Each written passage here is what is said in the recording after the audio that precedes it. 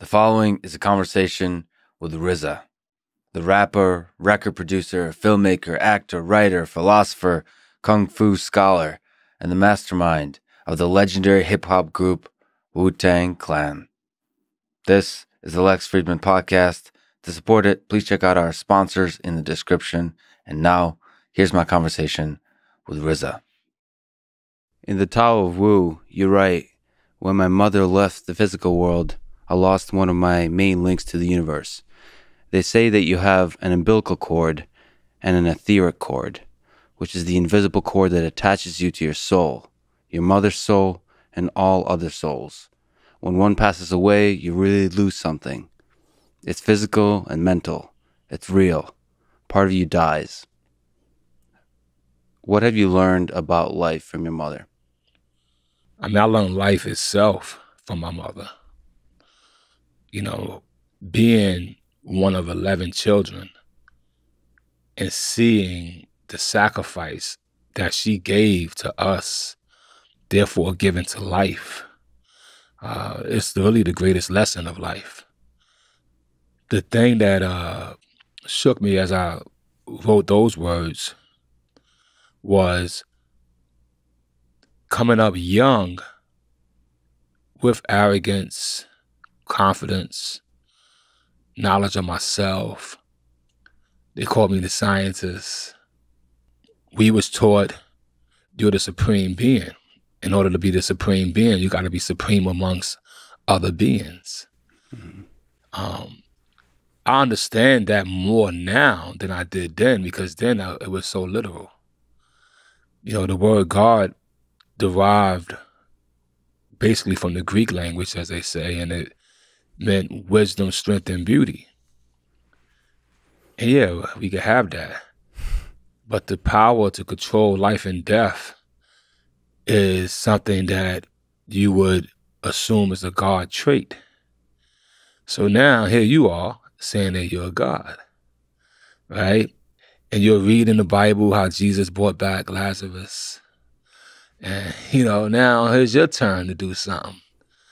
And when my mother was laying there in the hospital bed and air was no longer coming out of her lungs and going into her lungs, where's my power to bring her back to life? So you can't truly be God. You're powerless. Yeah, or God is not the definition that we need to use to describe it, because it's a translation of wisdom, strength, and beauty. So you could be that. But so I'm answering your question, what did my mother teach me about life? I learned that day on her physical passing that, okay, you know what I mean, there's a physical me. Do you think about her? Do you miss her? Of course. I keep my mother in my prayer every day. And the thing I pray the most, beyond giving thanks, is I pray that her name is honored and remembered by my family. I don't know if the world's gonna remember her, right? Even though if you watch my movie Love Beats Rhymes, I named the school in that movie after my mother just to leave it somewhere else. In physical space, Yeah, exactly. But yeah, painful. The pain of my mother's passing is indescribable. Only until it happens to a person they know, and then they won't describe it either. Only the people that lost their mother, they could look at each other and they got this nod. You know what I mean? But one other thing happened to me was the joy of life hit me differently. And I think it was the realization of my own mortality versus my immortality. It's a big, big thing. And I don't know if we'll get to expound on that, but there was a joy that overcame me because I was kind of free of a certain illusion about the immortality of my physical being versus the mortality of my physical being. And I was like, okay, wow, I understand. So that was the first or the hardest realization you've experienced, that you're mortal. Yeah, and I'll say mortal, and what you're looking at here physically. I won't say my soul is mortal, right? I'll say it's immortal because at the end of the day, it's just like I could sit here and I could just hum, Please, Please, Please by James Brown. But James Brown is not going to come in here and do that. So in some sense, James Brown is still here. In another sense, His soul is here. The soul. The soul is here. Well, it lives through you by you singing it. It lives through you by you listening to it, celebrating it. And the hope is that the human species continues to celebrate the great minds and the great creations of the past. I would add this to that equation. When I say it's immortal, I don't think not just only because somebody sings it, right? It's like, where's the fire at right now? It's in the air. You just gotta spark it. Yeah. So it's always there. Are you afraid of death? Nah, I'm not afraid of death. I'm not trying to see it. You know, I'm not rushing that nowhere near me, right? Because all I know is life, right? My life is living. You know, I read a lot of ancient texts as people probably know about me, and I love one of the great teachers named Bodhidharma. And there was a thing written in, you know, one of the books of his or one of the teachings of his, and the question, somebody asked him, similar question, you know, you're scared of death, or what are you going to be after you die? And his answer was, I don't know. He had answers to everything. But he's like, I don't know. They said, oh, he doesn't know that. He said, yeah, because I haven't died yet. Yeah. Well, the uncertainty to some people is terrifying, not knowing what's on the other side of the door. Yeah. I mean, especially when you're young. You know, as a kid, fear permeated my life. You know what I mean? You know, I was actually watching horror movies, and I believed in all type of supernatural things that could or can happen. I thought I saw things as well. And, you know, whether it was being projected from my own mind or whether it was there visible to me, I don't know, right? But life is beautiful. And if we have it, and we should use it all the way to the last drop. Realizing the mortality, the gift your mother gave to you is realizing that you're mortal. And in so doing, help you realize that life is beautiful. Yeah. On this topic, Quincy Jones, I read, said to ODB and you, when it rains, get wet. What do these words mean to you? Well, I think what Quincy was saying at that time was, you know, I think I was more conservative, like as a person, and like, you know, had money, women wanted me.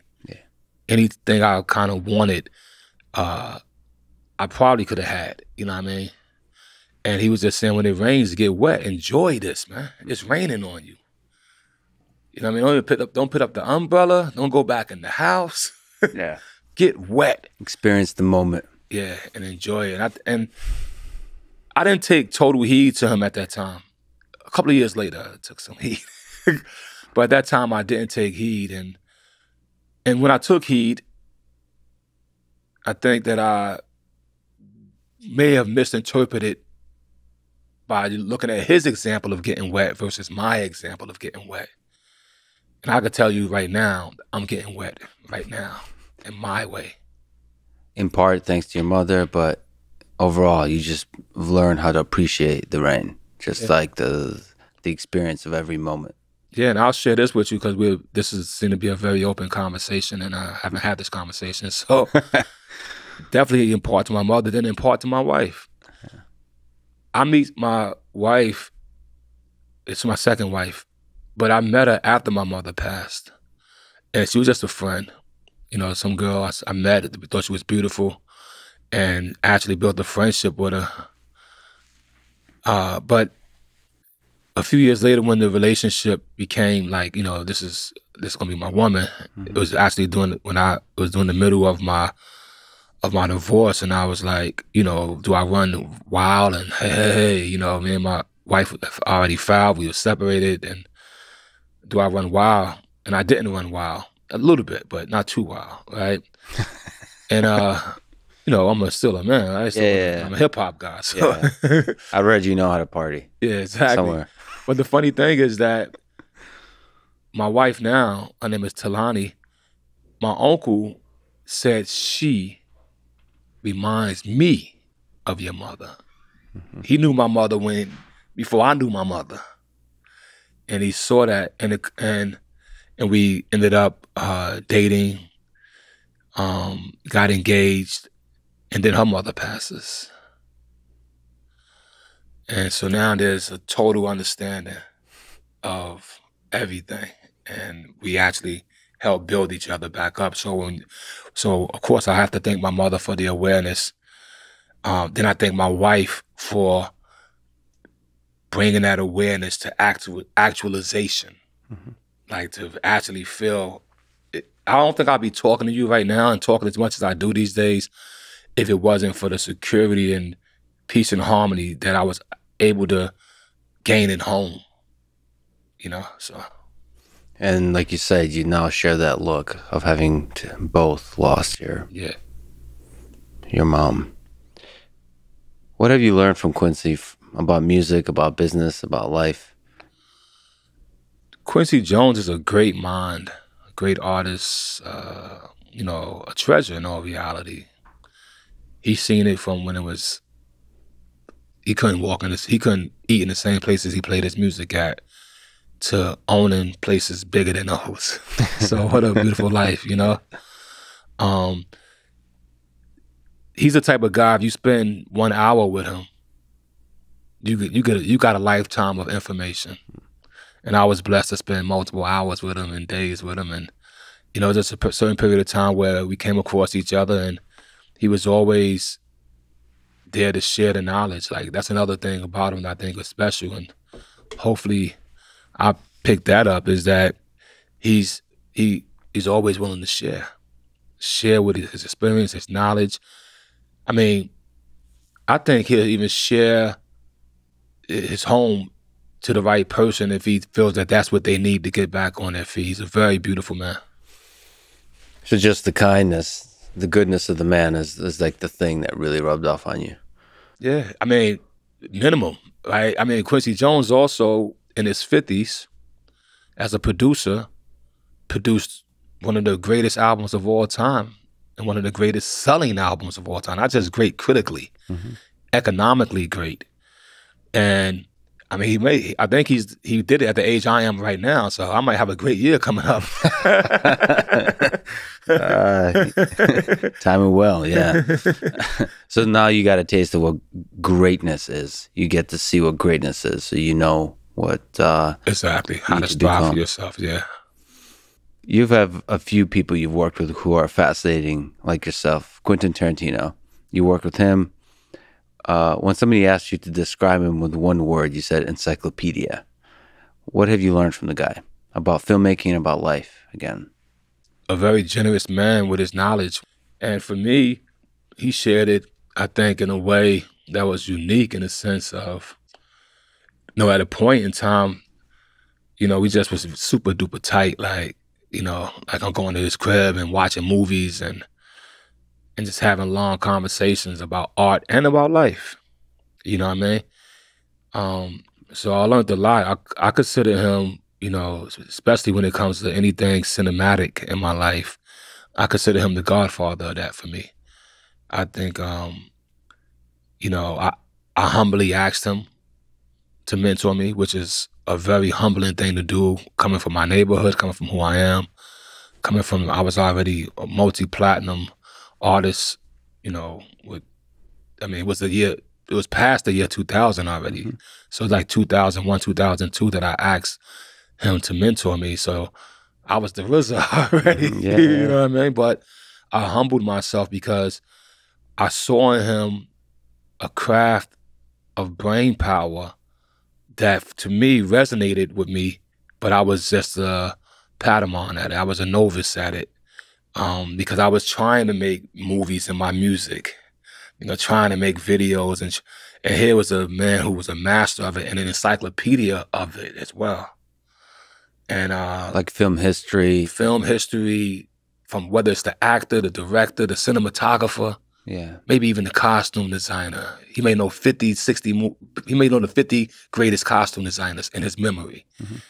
Yeah, I mean, this guy's brain. Both of you have pretty good memory. Yeah. I'd love to be a fly on the wall of that conversation. Yeah, and kung fu movies, most of you guys We watch? actually started, I think we started our relationship trying to outdo each other. Knowledge-wise or what? Yeah, movie knowledge-wise. Movie knowledge. Actually, kung fu movie knowledge-wise. And I think that if it was another category, I wouldn't have had a chance. But at least in that category, Yeah. I was pretty holding my weight. Who won? You know what? I'll be honest and say that I may have said a few he didn't see, Yeah. but Quentin is older than me. Yeah. So he could go back. Farther? Yeah, he could go back to 72 when I didn't see one yet. You know what I mean? Yeah. Yeah. Well, he said Master of the Flying Guillotine that I got a chance to, that you commentate over today, and I got a chance to see the screening of. He said that's one of his favorites. For you, the 36th Chamber of Shaolin, the Master Killer is your favorite. Yeah. Best ever? Would you say that's the greatest kung fu movie ever? It's hard to say the greatest ever, right? Because somebody may make another one, and it depends on your own phase of life. But I would put that first. If I want to introduce somebody to kung fu movies, that's a beautiful entry. You talk about knowledge. You talk about wisdom.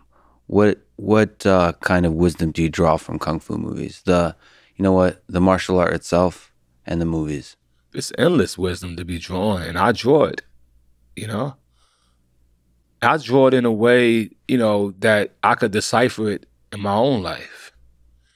So, for instance, in the movie Master Killer, he basically, when he does kung fu, he does a style called the Hung Gar technique.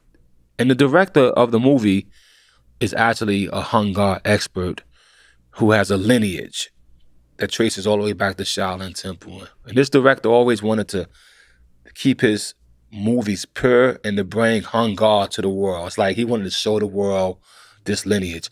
In fact, you just said Master of the Flying Guillotine is Quentin's favorite movie, and we mentioned in 36 Chambers it's my favorite movie, but the action director of Master of Flying Guillotine is the director of 36 Chambers of Shaolin. Mm-hmm. Yeah. And some of the things that's happening in Master of the Flying Guillotine is really the infant stage of what this action director is going to learn and then use later on in his movies. So that's the beauty of it. It's almost like, Quentin is seeing him in his generation. So Quentin might have been the same age I was watching that movie. And then when he becomes a director, I'm at Quentin's age and now I'm seeing his work. So some symbiotic relationship there. And I'll end this question by saying, Hung Gar deals with the 5 animal technique. The tiger, the crane, right? The leopard, the snake, and the dragon. Those are the 5. That's the 5 pattern. Some people go 7, some go 12, but let's just stick to the 5 pattern fist. How do a man emulate a tiger? And you see a tiger is fierce. He curls before he spawns on you. How does a man emulate a snake? It doesn't have to be only in the kung fu move. It's in the ideology of the snake. It's in the agility of the crane. At any moment, sometimes punching a person is not going to work, as they would say in leopard fist or tiger paw. So sometimes you may have to poke them in the eye with the crane's beak. So having your mind able to adapt the instinct of the animal when you are being attacked or when you are being the aggressor, that's something that you don't need a form for. That's the mentality. So Kung Fu, like I said, it informs me endlessly because at first I was trying to learn all the like I can't really hit you with that and really hurt you unless I've been banging my hand 1,000 times on some bricks and made it so callous or muscles are so strong. But the idea that if me and you was to get into a fight and I'm going to tiger up on you and take that instinct and prance when I'm a prance or fly away like the stork. You know what I mean? Like, yo, that's the mentality. It's much more than the technical moves. It's much deeper. Yeah. Yeah, it's interesting. I mean, when I see the kung fu movies, because I love martial arts, all martial arts, and competitive ones too, like the actual competitions and so on. It just seems like kung fu movies go much deeper than just like the techniques. Yeah, they start. I mean, if you see it, right? Even I watched a great MMA fight recently, and just interesting because he was on top of the guy, you know, and the way he got from under him, you know, it had to be, you know, his spirit got from under him. It's some like mixture of crane and whatever. Snake, ill. He did slippery ill technique. Yeah. No, I love that when people become artists in the cage, or that's much bigger than just like winning, much bigger than particular techniques. It's just art, especially at the highest level competition when millions of people are watching. Which is pressure within itself. Yes. Yeah, that's art under pressure is even more beautiful art.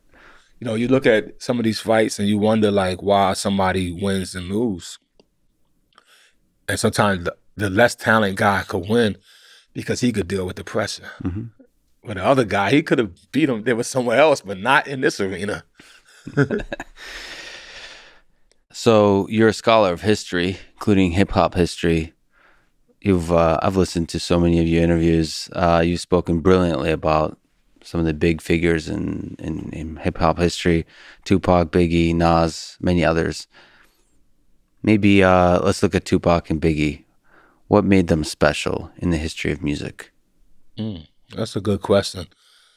So I don't know if I'm the authority to answer it, but I'll just speak my piece on it, and maybe I could just add on because I'm sure it's a lot of people that spend a lot of time with them that could speak on it. But just as a fellow artist, I think not only was B.I.G. a dope lyricist, I think he had a voice that was really immaculate in the sense that some rappers get on top of music and you got to get used to them, or you got to vibe with them. But he make a record sounds like a record immediately. If you go back and listen to his music, you could take his voice and put it on anything, and for some reason, it sounds like a record. You know what I mean? You mean just like the raw voice of the man? Yeah. So you could just listen to it raw and it sounds like a record. Yeah, but if you put a beat, take his voice and put it on any beat, he just has a voice. It's immaculate, you know? So his lyrical skills and all that was great. And you got to think, once again, he's doing all this. He's not even 25 years old. Yeah.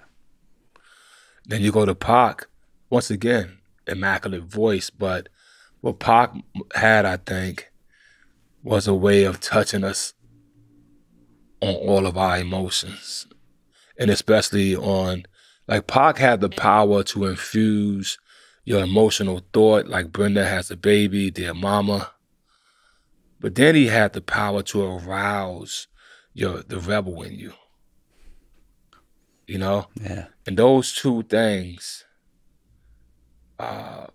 actually, he was probably more dangerous than Big, Notorious B.I.G.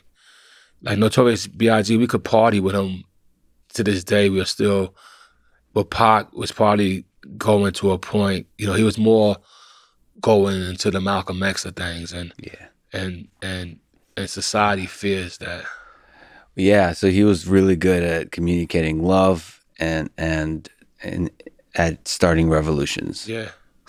And that's dangerous. Very dangerous. And Big communicated love, but he wasn't starting revolutions.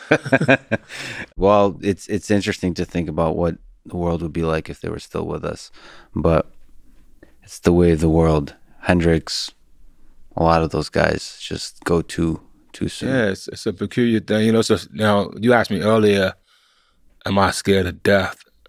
And I answered you, no, I'm not scared of death. I mean, I'm not trying to see it though. You know what I mean? Yeah. It's like if that was the block of death, It's like, I'm not really going right there right now. I'm making a left or right turn. You know what I mean? Unless it was mandatory for some greater good. It's like, okay, I got to drive through that. You know what I mean? Yeah, but it can still happen. That's the meditation on death part, where you could die at the end of today. Yeah, you could die. Well, dying and death, I think, is two different things, personally. The process, you mean, of death, or just... Yeah, what? I mean, you could die, like I said, you could die every day. You could die and not be yourself. You know what I mean? Which is crazy. But to get to a point of no return, you know, that's a whole nother chamber. I mean, there's some sense in which RZA, the producer, becomes somebody else completely when you're making a film, becomes somebody else completely when you're, I don't know, playing chess, becomes completely something different when you do Kung Fu or watch Kung Fu, or when you're a family man. All of those are little deaths when you transition from one place to another. So it's not like you're one being, you're many things. Yeah. I would describe that as all life, though. Yeah, it's fun.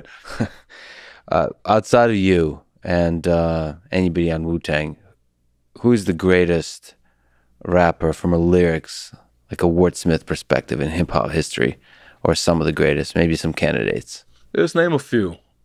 I mean, you're going to have to start with Rakim. You know? You're going to have to pick Coogee Rap in there. You know what I mean? So going back. Yeah, you're gonna have to pick up with those brothers first. You might have to, if you want to get technical, you might have to start with Grandmaster Caz. You know what I mean? Who you might not even heard of. Nope. You know what I mean? But you may have sung his lyrics every time you sang Sugar Hill Rapper's Delight. Because that's his. That was it. They copied his and they made it theirs. But point being made, but I'll name a couple more. I gotta put Nas in that category. Yeah. You know, we got a chessboard in front of us, and one of the greatest chess players, the youngest grandmaster, before I think Carlson was Bobby Fischer. Right, so let's use Bobby Fischer as American, one of the greatest American chess players. And of course, Susan Polgar may have tied his record as the youngest grandmaster, and she's the youngest female grandmaster, I think, to date. But he was a master at what, 14? Yeah, something like that. Right? So now, to me, I met Nas when he was 15.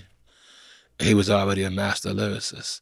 It takes about 10 years to become a master lyricist. So by the time the world heard Wu-Tang, most of us had 10 years of rapping in us already. So that's why you met us at mastery level. The RZA was already a master when Nas was a master, but RZA was 21, Nas was 15. So Nas is like the Mozart of rap. Yeah, or just Bobby Fischer. Just a Bobby Fischer, just born something in him, or maybe those early years, just because he's not just good at the lyrics, he goes deep with it. Yeah, just like you. So he's like, there's depth. It's not just like mastery of the word smithing. It's just the message you actually send across. Information. Yeah. Into a small phrase. Right? That's the whole thing of energy. How do we condense all that energy into this so that it could fuel that? And he's definitely one of those artists, MCs that does that.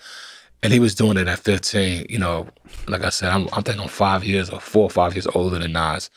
So I was always feeling, my confidence of what I was doing, but I was like, this kid is only 15. I got to step up my game. Yeah. When he turned 19, then we got Illmatic. Yeah. From you, what are the best and most memorable lyrics you've ever written? Well, that's a hard question for me. Does stuff stand out, like stuff you're really proud of that was like important in your career? Yeah, I mean, I think I did a song called Sun Shower. I don't know if we put it on the Wu-Tang Forever double CD, but only on the international version. But if anybody could go get those lyrics and write those lyrics down, you could just put that in your pocket, and I'm sure that it'll answer at least about 25% of your life's problems. Well, there's a good one, Sunshine, where you talk about religion and God. That's good. I think it's on A Diagram. I'm not a record guy. Yeah, I'm a song it might guy. have been A Diagram. Well, do you have a lyric from it? Yeah, the answer to all questions. Yeah. You're talking about God. Yeah.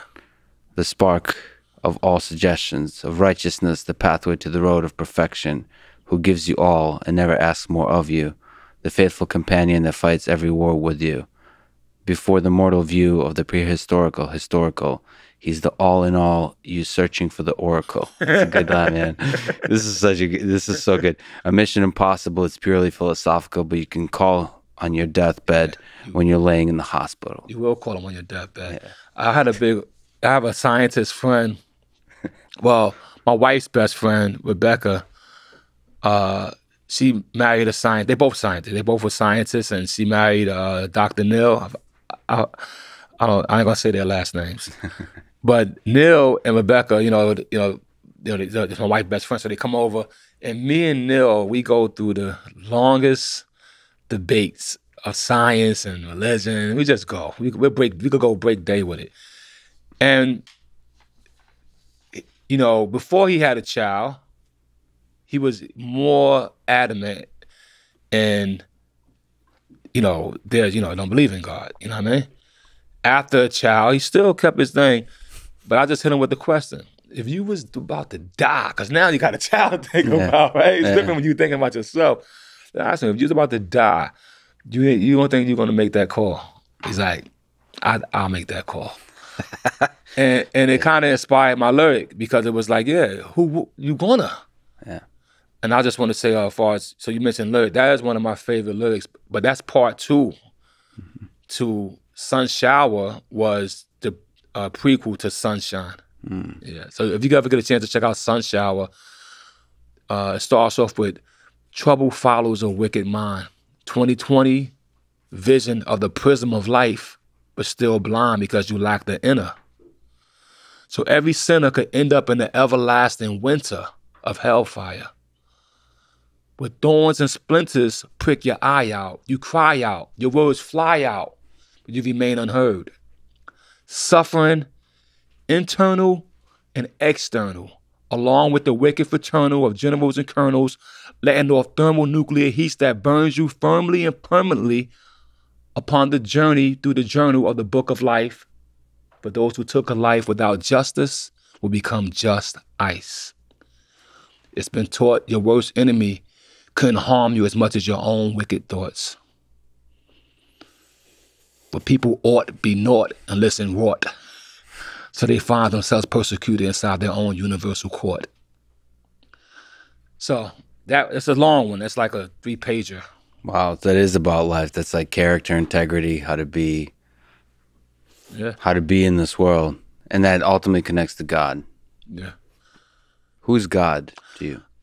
I'm glad you just asked that question, because I actually, I'm going to have to make a distinguishable separation here.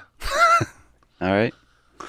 And it's funny because I heard recently, I heard a rabbi was debating with this historian, Dr. Ben. I can't pronounce Dr. Ben's name, but they was debating.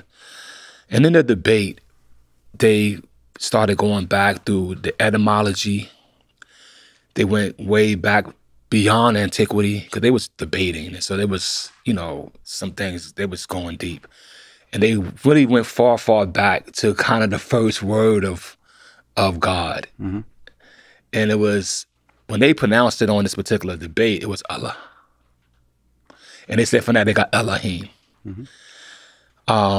I've already agreed in my heart and my life that the father of this universe, proper name is Allah. And of course, in Allah, I get all. And I don't think that God is the same as that. I think Allah gives birth to God. In fact, if you take the word Allah, A-L-L-A-H, and you take it through numerology or numbers, the number letter A being 1, L being 12, and you add it all up to its lowest, to the last denominator, you're going to get the number 7. And the number 7 is going to bring you right back to that letter G. So Allah borns God, but God don't born Allah.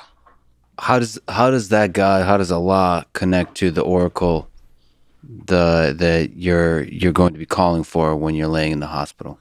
Well, what I was saying in that particular verse was that we're looking for the oracle. We're looking for somebody else or something to help us that nobody can really help you at the end of the day, you know.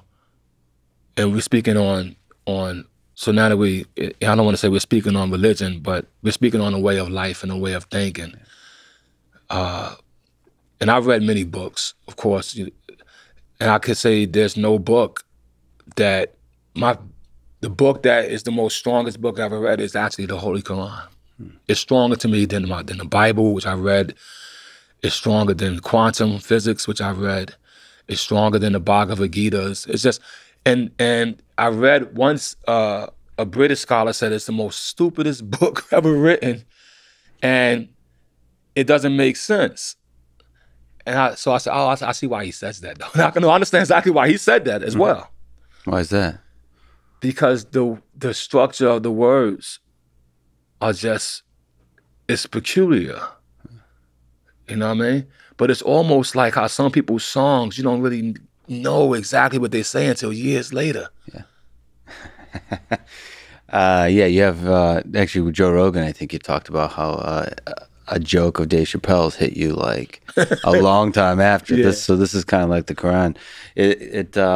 I tend to believe that we human beings cannot possibly understand anything as big as these ideas. So I don't know. Do you think that, like, are you humble in the face of just the immensity of it? To be honest, yes. I'm humble in the face of you can say the word again, I pronounce words funny. The omnipotence, the omniscience, the magnitude. I'm humble in the face of Allah. The problem that I may have had was that I wasn't humbled in the face of God because it's just a definable thing. And that's why I think a lot of us, and not saying that, you know, I know when we say God, we're trying to say Allah. Like people was saying that, but you're actually not saying the same thing because you're actually putting something beside him. And that's the reason why you can have as many gods. You can find a whole bunch of them. You know what I mean? But you're not going to find many. There's nobody beside Allah. I mean, Allah is one. So I know it's a whole thing, but that's my heart is there. I'm humbled by it. I'm at peace with it. And it doesn't take nothing or demerit anything from myself. That's the beauty of it. It doesn't take nothing from me, from being who. So if I say, if somebody walk up, yo, peace, God, I could take that because they're telling me that, yo, I'm a man of wisdom, I'm a man of strength, I'm a man of beauty, or some attribute of that, you know what I mean? So the Wu-Tang, they the gods of rap. There's wisdom there, there's strength there, there's beauty there, we'll take that. Yeah. So Wu-Tang is one of the greatest musical, artistic, philosophical groups ever. Let's look hundreds of years from now, when humans or robots or aliens or whatever that's left here, they look back. What do you hope they remember about Wu-Tang? What do you hope the legacy is?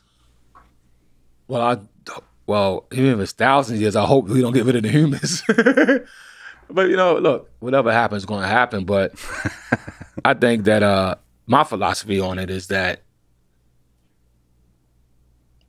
we're going to continue to advance and continue to advance things around us. But I don't see us becoming extinct. Well, I mean, the reason I bring up sort of Wu-Tang in that context, and this is a special moment in human history. It's like 100 years and we've created all of this music. Just if you think of all the richness of music that's been created over 100 years, it's like, it's not obvious to me that that's not going to stop. Right. Like there's a flourishing here. So it's funny because I could see where the book of human history is written. There's a chapter on this period of time. Right. And one of the things we did well is like all the technological innovation with rockets and with the internet, but then there's also the musical innovation and film innovation. Right. Just so much art that's being created, and Wu-Tang's a huge part of that. So I just wonder what, like, if there's a few sentences written about Wu-Tang, it just makes me wonder how they remember. I would hope that people will, no matter how many years, are inspired by us. But I will say, if I could just use Wu-Tang as itself, so we first started off the witty, unpredictable talent and natural game, right? Natural game meaning natural wordplay. And then we went to the wisdom of the universe, the truth of Allah for a nation of God. Wisdom, universal, truth, Allah, nation, God. And it's just like, so let's just go back to a nation of God. Let's just take the last two letters. A nation of wisdom, strength, and beauty. Right? And I'm gonna go a little political here, but not going political. As we'll say, we're the greatest country in the world. What makes us the greatest? That should be a question we ask. Is it our wisdom? Is it our strength? Is it our beauty? Now, let's say off the easiest answer, it's our strength. We got the nukes. Nobody can really, between America and Russia, they say we're just, that's the argument. Who could beat them? Yeah. But where's the wisdom? Then they gonna argue, well, we got the technology, right? But then where's the beauty when there's so much suffering in the people? So it's not complete. The hope is that the wisdom is in the founding documents, in the imperfect but wise founding documents that celebrated freedom, that celebrated all the ideas, sort of having a lot of nukes, having a lot of airplanes and tanks. And that's not important. And the hope is whatever we're doing here with this, quote, greatest country on earth, that we preserve the ideas and help them flourish, just like you said.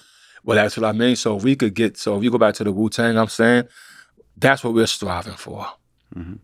We're striving for that, you know what I mean? But you started unpredictable and but like got deep pretty quick. I gotta talk to you about Bruce Lee.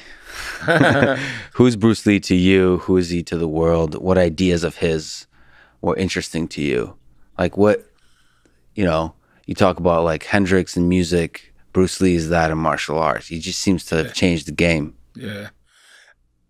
I went as, I guess, I don't know if the word bold is the right word to say, but I went as bold as to say that he was a minor prophet. And I got that concept from the Holy Quran, where it says that we send prophets to every nation, every village. We don't let nobody not hear the word in some form, because it won't be fair. And so if Allah is merciful, even a man who's deaf has to somehow get a sign. I don't know if Moses saw a burning bush. There was nobody else to talk to, so he had to talk to the bush. I don't know. It could have been the bush this way too, right? But point being made, it says that there are minor prophets, and I see Bruce Lee as one of them, because what he brought to the world through martial art was a whole shift in the dynamic of thinking. And that happens when certain entities are born, but he didn't do it only in a physical sense. He was also philosophizing in the same process, and he was also striving to be the best of himself. So you got three things going on. I studied Bruce Lee multiple times. And first, of course, when I saw my first Kung Fu movie, it was the fake, it wasn't really Bruce Lee. It was a few Green Hornet clips cut together. And then I saw Black Samurai. Then my following Kung Fu movies was like Fearless Fighters, The Ghostly Face, The Fist of Double K. But basically, in Fearless Fighters, the lady put the little kid on her back and flew across the ocean, across the lake, right? So Bruce wasn't doing that. And then I went on to 5 Deadly Venoms and Spearman and 36 Chambers. And these movies are beautiful, and yet they're all heightened. Bruce, they're heightened beyond doable. You're not going to... Yeah, it's like surreal. They play with the world that's not of this world. Yeah. Bruce played with this world. So when I first saw Bruce, I actually didn't think he was as good as these guys. He can't fly. He's not flying in the movies, right? But then when I saw, because the first one I saw was The Big Boss, which they retitled Fist of Fury. Mm. But then when I saw Chinese Connection, which is the real Fist of Fury, right? I saw something different there. And I got enamored. And then, of course, Enter the Dragon, right? Just really complete. That's why my first album was Enter the Wu-Tang, 36 Chambers of Shaolin. So it's Enter the Dragon and 36 put together, because those are the two epitomes. So what happened is, you know, that's young me. Then teenage me studies him again. And I realized, wow, look at his physicality. Look how he's moving for real. Mm-hmm. And then I studied him again. Wow, look at what he's saying. Then I studied him again. Wow, look at what he stands for. Which do you like in the realm of martial arts? The real or the surreal? Or the dance between the two? Yeah, I like the dance between the two, because a movie to me is to entertain you. So I'm cool with Obi-Wan Kenobi disappearing out of the cloak when Vader strikes him down. And then I'm like, yo, what happened? And he's like, run, Luke, run. Yeah. I'm cool with that, right? Yeah. Because that's the imagination. And the imagination gets stimulated to the point to whereas things that we saw imagined by our artists, we strive to create in our real world. Thus, Star Trek to me is just a precursor to our cell phones. Yeah. So for me, I like to mix the two. Yeah, it's funny how like science fiction, like pushing into the impossible, actually makes it realize eventually. Yeah, we humans, like once we see an idea on screen, no matter how wild it is, we're trying to make it. Yeah, we're trying to make it. There's some young kid that gets inspired when we watch that. I'd be like, I'm going to build that. Exactly. So I don't know who's going to come with the Back to the Future time machine, but do you have any classmates that you think is time machine? I thought you were going to Back to the Future, like what is it? The hoverboard, or like at least somebody they got you seen the one on the water? No, you know the on the water. Wait. No, the surf hover. It's great. No. It's dope. Nice. It's dope. It actually, if you're a Back to the Future fan, you feel like you made it you made it there. Yeah. All right. Well, now we just got to work on the time travel, and it was cool to hear you talk about the Master of the Flying Guillotine today, that inspired the lyric for the Wu-Tang Clan ain't nothing to F with. Yeah. How does that go again? What, the curse word or the lyric? No, I remember the curse. I am Russian, but I remember the curse word. But the lyric. I said, I be tossing and forcing. My style is awesome. I'm causing more family feuds than Richard Dawson. And the survey said, you're dead. The fatal flying guillotine chops off your head. Yeah. Yeah. And it was interesting to see the guillotine in a movie today. How, I don't know, that's surreal, right? But it's not. It's like it's engineering. It's both surreal and it adds this chaos into this real world and then challenges everybody to think what you're gonna do with that. Yeah, how you gonna beat it? Yeah, how you gonna beat it? Both when you have like the good and the evil and the mix of the bad guys and the good guys, and you're not sure who the bad guys are. It's the old question of good versus evil, right? Yeah, like you said, then the question of who was good, who was evil, but they all had a similar problem when the guillotine came. But in terms of the real, you mentioned The Godfather, Good and Evil. That's your favorite movie. Yeah. What makes it great, do you think? The characters, the study of family, of justice, of power. What connects with you? I mean, every one of those themes connects in the real, and it connects in a cinematic way as well. The difference, I think, with me and The Godfather was I seen it during a period of time when my father was absent. And therefore, family structure and family values was actually adopted in my family because of that, you know. Me and my brother, Devon, we actually, you know, took so much heed to that movie in our family life. And we kind of mimic that family in its structure of somebody has to be the leader of the family, even if it was the younger. Michael was younger than Sonny and Fredro, you know what I mean? But he was worthy. And my brother Devon is older than me, and my brother King is older than me. And it's funny, sometimes Devon calls King Fredro, and I know King wants to, because King is actually, he could beat our ass, excuse my language. Yeah. But you're Michael. Yeah. And not by choice, like just by definition of that's what I am. Mm-hmm. You know what I mean? And it's just a blessing for me to have my older sister, my older brothers, and my younger brothers look to me as just as a good light in the family. And like I said, that movie helped us. My sisters too. The cool thing about my family, I don't know if I share this a lot, we all watch these movies together. Mm-hmm. And so the 8 Diagram, Pole Fighter, Master Killer, 5 Deadly Venoms, my family knows these movies. It's not just I know them, right? And then you extend it further, my friends know them, right, mm-hmm. too. So there's a language that we all can have that actually film has informed a communication. Mm-hmm. So The Godfather, which also is still a fictional story of something, but since it was based in reality, based on something real, and it was human, it wasn't so heightened, I think the purity of it resonates. And the purity of it is something that resonates with me. You gotta plan ahead.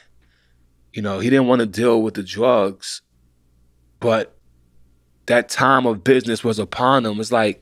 It's almost like, this is a tough one, like sometimes when the Muslim brothers come from the Middle East to America and they open up delis, right, they would sell ham. Mm-hmm. And we would go in there and complain to them and make them like, they used to get mad at us when we came mm-hmm. in. But, and that's as a kid, but as a man, I'm like, yo, he's here to sell.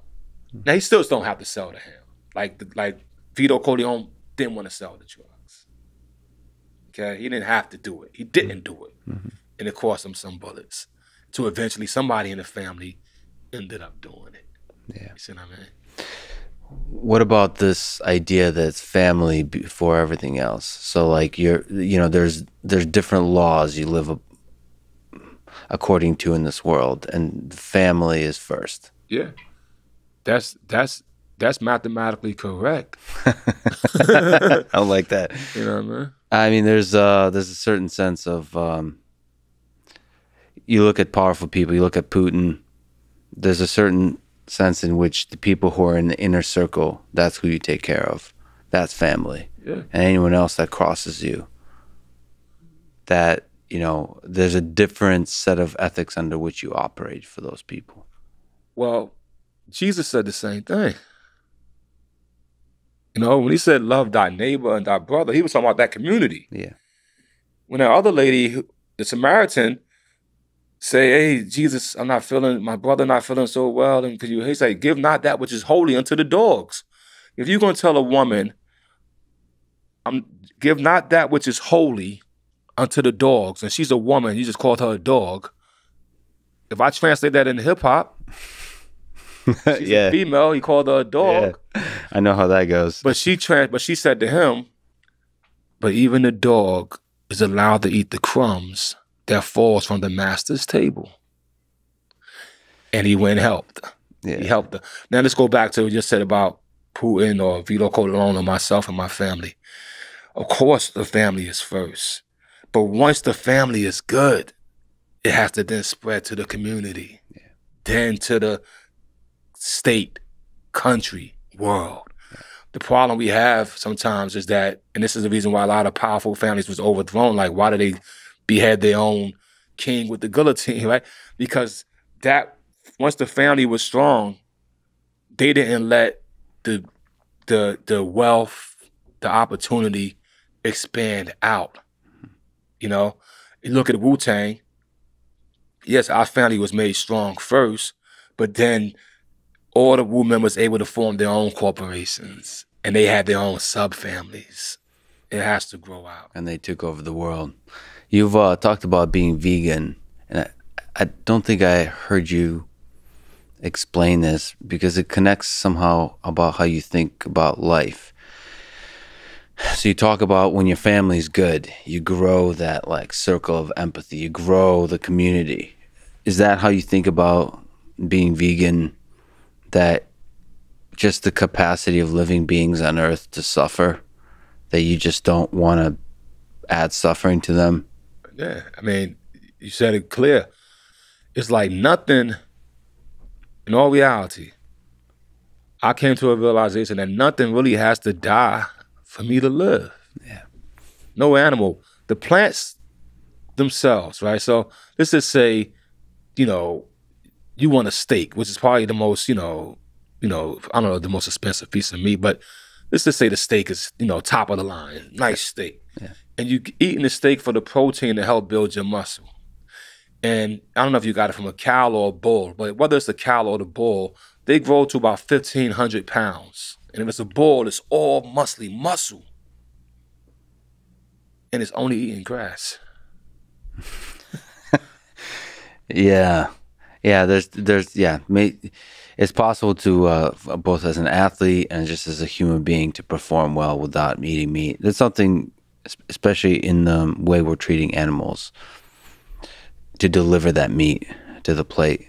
I think about that a lot. So I'm a robotics person, AI person, and I think a lot about, I don't know if you think about this kind of stuff, but building AI systems as they become more and more human-like, you start to ask the question of, are we okay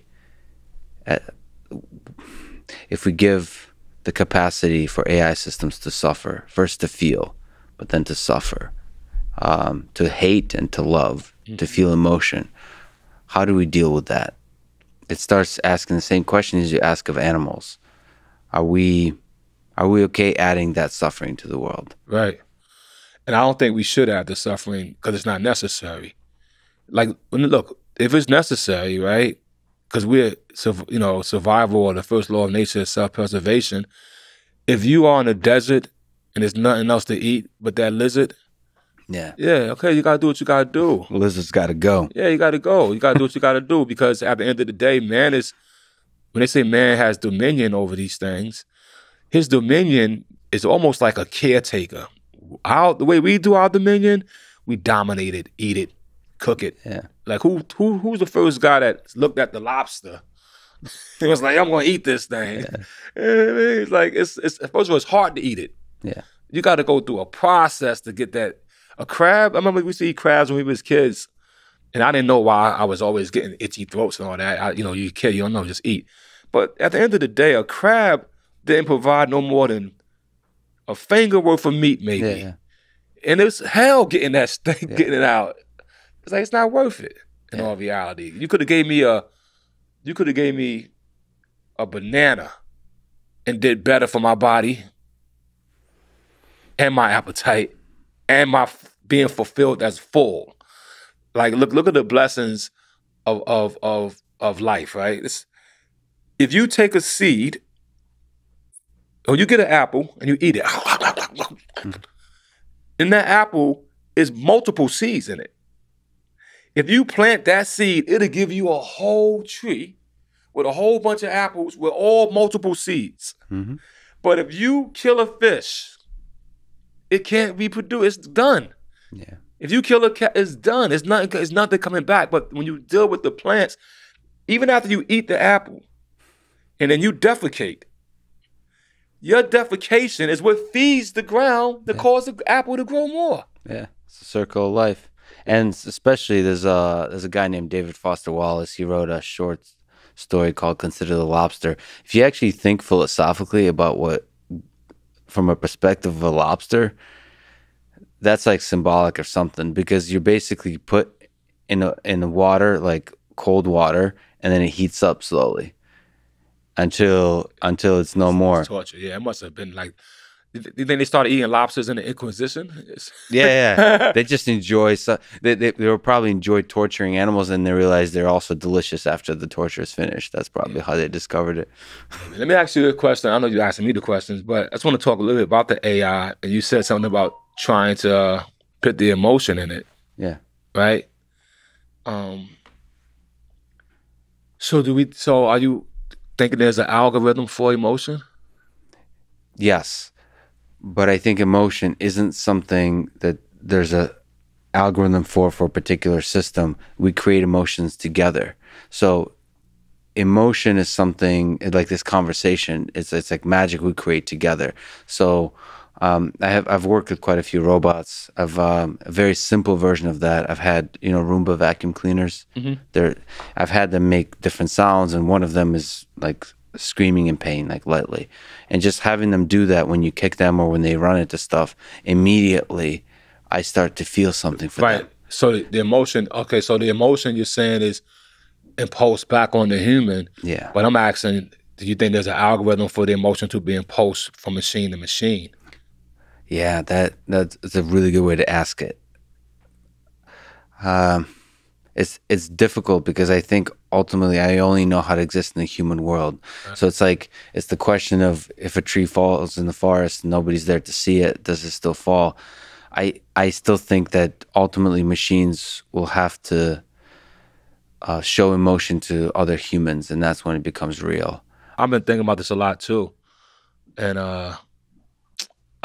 okay. No, I'll come hit you with this because I've been thinking about this, and this is your field. Yeah. Well, do you think emotion is wave? Like light is wave, or do you think it's particle? So emotion is just it's like a shadow of something bigger. And I think that bigger thing is consciousness. So emotion is just... I don't know if it's a wave or a particle. Y'all haven't thought about that? I have thought about it, whether there's something like, whether consciousness or emotion is a law of physics. Like if it's that fundamental to the universe. I had a lyric that said this. It comes out... they did this documentary about the planet, and I wrote a song. It's called "The World of Confusion," and I'll try to paraphrase the lyric. But in the world of the confusion, where there's so much illusions, we suck the blood from the planet.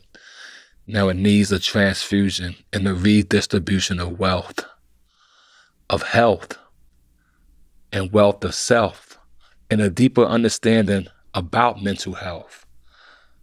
The doctor prescribed the physical solution. The psychiatrist wants to build a bigger institution, but neither have the solution or the equation to make an instrument to measure the weight of the hate vibration. What is the weight of hate? Is it heavier than the weight of love? Is it heavier than the weight of lead inside of a slug? With just 10 milligrams, is all it takes to kill a man. But anyways, then I go on from there. But damn, that's good. But the question, you see the question there, right? Yeah. And can be measured. Yeah. Can that be measured? I think so. You just don't got the instrument yet, right? Yeah. We're in the dark ages of that.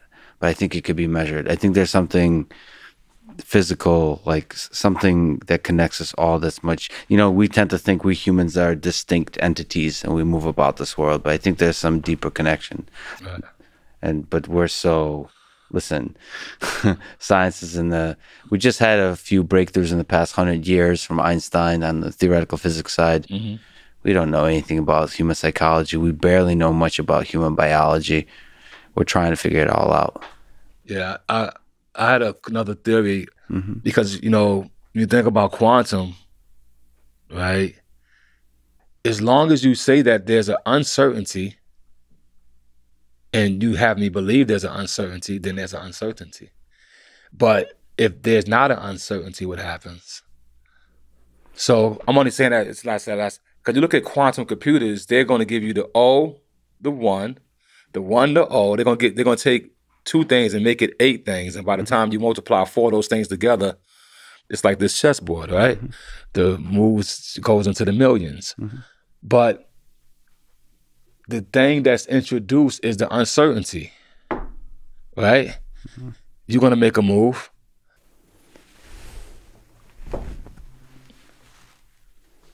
This, you know this already, right?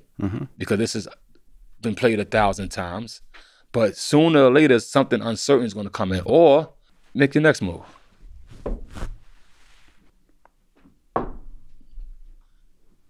I like the weight of these. They add the certainty. I think just like Wu-Tang, unpredictable. That there's something about us humans that really doesn't like everything to be fully predictable. I mean, chess too is perfectly solvable. There's nothing unpredictable about chess. Right. Well, I could agree to that because Bobby Fischer said in one of his books, which I actually love what he said. He said, every game of chess is a draw. Yeah. The only way somebody wins is when one of us makes a mistake. I mean, it doesn't get any better than that. Yeah, it doesn't. What is chess? Like, how do you think about chess? What's at the core of your interest in chess? Do you see kung fu, music, film, all of it, life, all just living through chess? Yeah, I see. It's the most stimulating passage of time for me. That's also, it's like, it's a pastime that stimulates my mind, my music, my thoughts about life at the same time. So while some pastimes is like, say baseball is a pastime, and baseball can stimulate you depending on how you look at it, right? But most likely, you're not gonna get this much brain activation, this much calculation, and this much thinking about yourself in a game of baseball. I mean, the player maybe, but not the viewer. Chess is something that I can engage into, and even though it's a pastime, it's giving me all the stimulation of real time in my life. It's funny because it's a funny game because it's connected through centuries of play. Just some of the most interesting people in the history of the world have played this game and have struggled with whatever, have projected their struggles onto the chessboard and thought through. And then nations have fought over the chessboard. Right. The Soviet Union versus the United States. Bobby Fischer represented the United States. Spassky represented the Soviet Union. Yeah. I gotta, before I lose track of it, when we were talking about The Godfather, you were in American Gangster, great film. You said it's one of your favorites too. You were in it with Denzel Washington. What makes that movie meaningful to you? What was it like making that movie? Because it's a great American film. That was a great American film. There was so many things in that film. Being a part of that film was probably a blessing and a treasure. Because even if I wasn't a part of it, it just caught such great filmmaking and to me a really cool, great story. The thing that I love about it the most really is the process of it. You know, which part of the process? I wouldn't have known the process if I wasn't part of it. So as a film enjoyer, it was a great film, right? But even the process of making it was like high level education for me on multiple levels. I'm working with Ridley Scott, which is, and this is a bold statement if I say this here, because I got a lot of friends that's gonna probably, but he's probably the best living director. Because watching him allowed me to understand a principle that I've coined to him, and I don't know if people use it yet, called multi-vision. He seems to have the capacity to see 8 things at one time. I heard on Robin Hood he had 18 cameras. I wasn't there for that. And you think he keeps them all in his mind, just sees I it? seen him do it when he went to the monitors with the video playback guy. Yeah. I seen him bring everything back to a point, but nothing was the same on the frame. He was already there. Yeah. And he knew if he had what it was or not. And he placed the cameras there And he saw it like in his own way, and I peeped it. You know, and I peeped it. Yeah. And I said, yeah. And I just, humbly asked him. He was gracious enough to speak to me and talk to me and confirm of what I thought I saw. He confirmed it? He confirmed it. And I was able to utilize it as I'm a filmmaker now. Mm-hmm. And I could at least see 3 or 4 things. I can't see 8 yet. I'll be there though. But I could definitely, like even right now, just if I could go like this in the room. Okay, I got it now. I got like how to make this right here, which is just us all sitting. How do I make this dramatic? Look, boom. Mm-hmm. One on him. There's a story there. It's a story there. And I might just go off his hanging watch or his hanging wristband. Yeah. Because there's something else there too. Is he dead? We don't know. Exactly. So he has this. And even though this is the scene. Yeah, you keeping that in mind, all of this in mind. Yeah. What about can you give an inkling of other parts of the process, like the editing? Like where does the magic happen? Another thing. Petro, I don't pronounce Petro last name right. He's a cool guy. I had a chance to play rugby with him. Was he on my team? Yeah. Well, we went both teams. But Pedro, the editor, who, edited many great films, once again, he has, I will call, deciphering power. A good editor is a decipher, almost like breaking the enigma, because he's dealing with thousands, or we'll call it in film, with millions of feet of film, at least 1 million feet of film. That's a lot of film for a feature. He's dealing with that, but he's dealing with multiple cameras. Yeah. So it ain't like it's like 2 cameras, he got an A, B, and he could just go back. No, he may have 6 cameras and he has to go back and deal with that process. And you know what? He knows how to tell the story again. And he proved it on American Gangster as me being a witness, because it's so much information. It's even when the brothers all start getting their little business, and he put one in the Bronx, and he just captured every neighborhood within 1 minute. And you knew what would happen. You knew it all. You saw the whole rise to fame. So you watched De Palma and Scarface, who does it in 2 minutes. Mm-hmm. But it's only one character.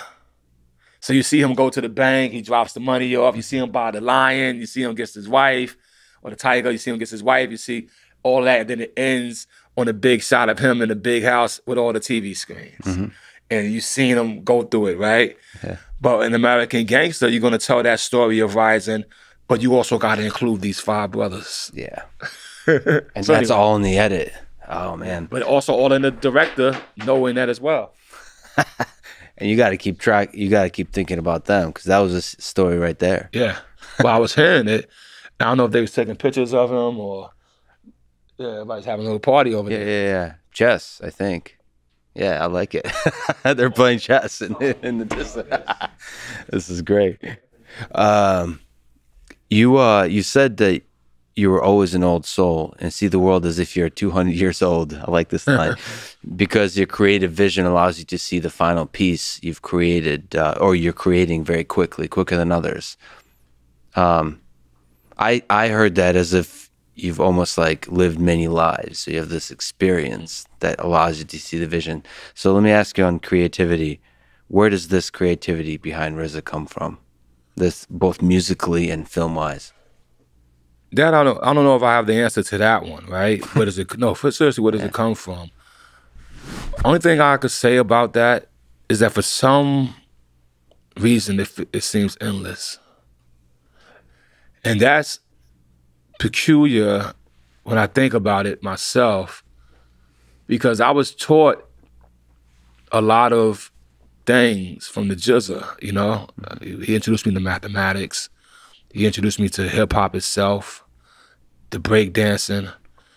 I got other cousins that introduced me to graffiti, cousins that introduced me to DJing. Like, I realized that I had a lot of introductions, but the RZA definitely you know, my older cousin gave me a lot of early inspirations.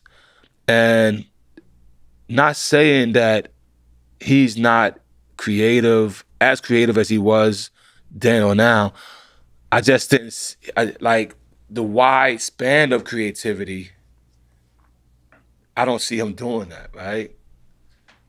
And I don't see the cousins that taught me how to DJ, I didn't see them move from DJ into making the beats. Mm-hmm.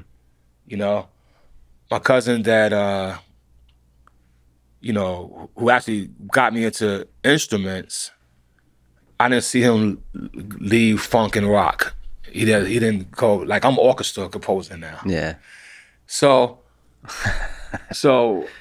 I just said to myself, I just accept myself as an artist, as a creative artist. That's what I am. I have to accept that. Now, where it comes from, I don't know. If I was to try to say where it comes from, like, hey, give me some type of answer, mm-hmm. I'll say from life itself.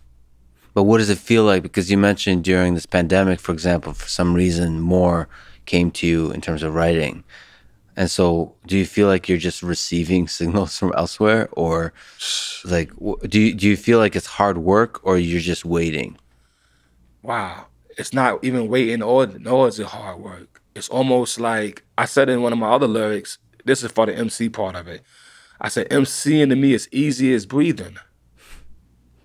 So it's like breathing. Yeah, it's just like, in fact, there's actually was a scientific thing I read about that now that you said that. You heard this? I know you've had to hear this. Mm. They say that, the atoms in our atmosphere, which seem to be infinite in number, are not infinite in the space they occupy. Mm-hmm. Right? Because they're in our atmosphere. Mm-hmm. And so there's a chance that at least 1 million atoms that you breathed in your life was breathed by Galileo. Mm-hmm. You heard this before, right? Yeah. Okay. It's very accurate. Okay. How does your body digest it? Oh, let's start at the fact that most of the atoms in that we're made of is from like stars, right? Mm-hmm. From stars bursts. So like we're all really connected fundamentally somehow. And then the atoms that make up our body come and leave. And the same with the cells that are in our body. They die and are reborn. And we don't pay attention to any of that. That all just goes through us. I don't know. That makes me feel like I'm not an individual. I'm just a finger of something much bigger, some much bigger organism. Well, because you're drinking the coffee there. Yeah. Right? You're going to digest that. Mm-hmm.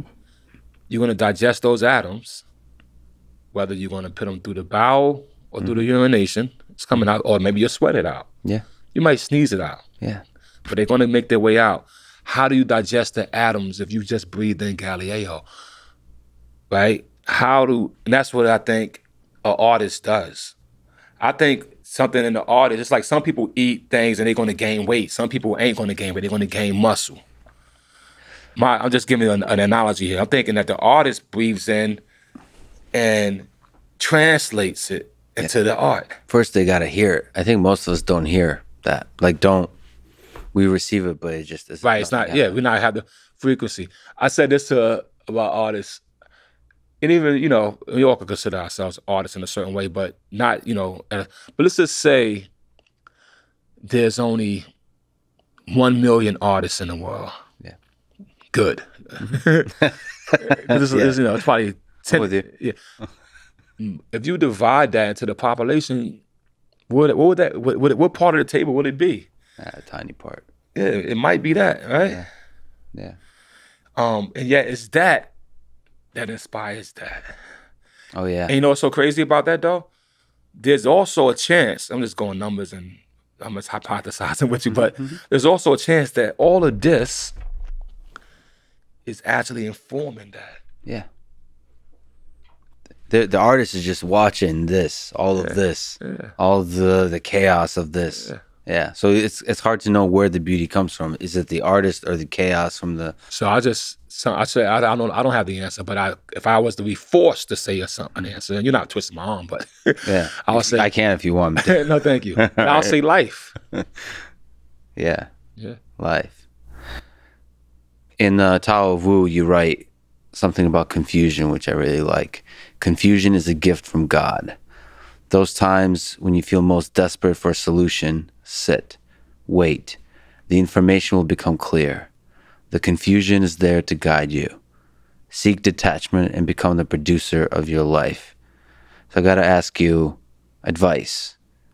If a young person today in high school, college is looking for some advice, what advice could you give them to be a producer of a life they can be proud of? Read the Tao of Wu. Let's start with the Wu-Tang Manual first. Yeah. No, you gonna do that second. Second. Yeah. All right. I think you could read the Tao of Wu first and then do the manual. Right. Because the manual is actually, not to put the two books against each other, but the manual is talking about things that is so deeply connected to the music and the people, and the Tao of Wu goes beyond that. So I would actually start there, which is not normally how I prescribe. I always tell people start at knowledge, then go to wisdom. Yeah. But since the Tao, skip ahead to the wisdom, yeah, I like it. Yeah, I think for a young man in high school, Yeah, go to the Tao of Wu, and then go back. It's just like sometimes, you had, like my son's generation, they had to watch the second round of Star Wars, yeah, and then go back. You know what I mean? This Yeah. generation is watching The Force Awakens, and then they go back. Yeah. But what? Because if you just look at your life as an example, that's one heck of a life. There's very few lives like it. You've created some of the most incredible things artistically in this world. Like if somebody, you talk about that like 1 million, right? At the corner of the table. If somebody once strives, dreams to become one of those, Right. how do they do it? Well, the beautiful thing is that there are footprints left by those who've done it, and the best way is to study that, to study those who've already done what you want to do. We live on the civilizations. We say this is the greatest country in the world, but our seal is a pyramid with an eye on it. You know what I mean? Because they did it before, and they may have failed for some reason or something happens, but it was just a strong enough example, right, to take us further. Elon Musk is sitting here trying to do better than what the rocket builders did before. He's not the first one to build the rocket. Mm-hmm. He's not the first guy to think of the electric car. He's doing it better. He's advancing it to the point that whoever picks up after him, maybe they'll get to that flying car. Mm-hmm. So that's the beauty.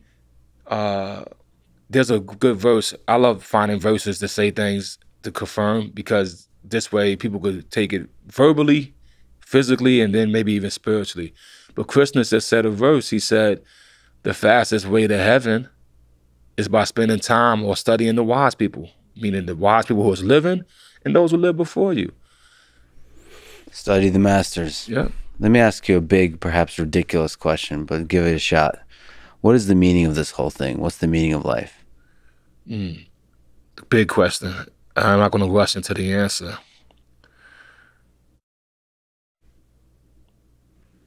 I'm going to give you somebody else's answer first, and I'll give you my answer.